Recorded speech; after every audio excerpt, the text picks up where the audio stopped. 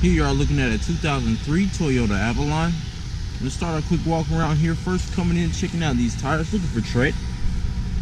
I'm going to continue around the rest of this car, looking for any scratches, scrapes, stings, anything like that that may stick out.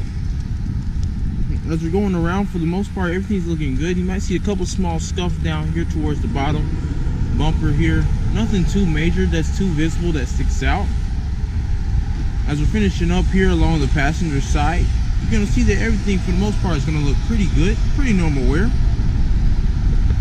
Starting off here on your driver's side, you're first going to see that you are going to have fully powered locks and windows. For your seats, they're also going to be fully powered. For your seats, you're going to see that you are going to have a nice soft gray perforated leather seat in here for you. You can come in here and check out your mileage. It is going to be over here instead of over here. Your mileage is going to be 65,131. Your radio options are right here. You're going to be able to have AM and FM radio. CD and tape are also available. Climate control is going to be just below here. Before we back out, you will be able to look under here and see that you're going to have an additional power port.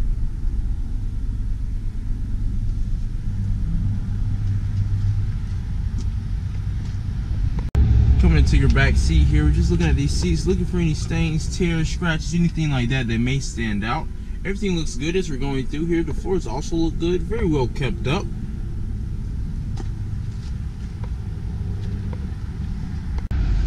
Coming into your trunk area here, you're going to see that you are going to have a bit of space there. You will have original mats placed in there as well.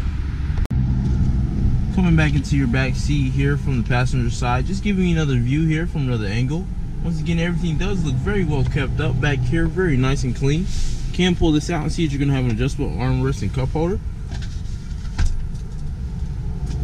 Additional storage space is also in there for you. Finishing up here on your passenger side, first I'm going to come down and show you that you are going to have fully powered seats for your passenger. Let's get a nice look at this passenger side over here. Everything does look good over here as well. You can lift this part up in the middle to get a third seat right here in the front. Just gonna come over now and just give you another look around.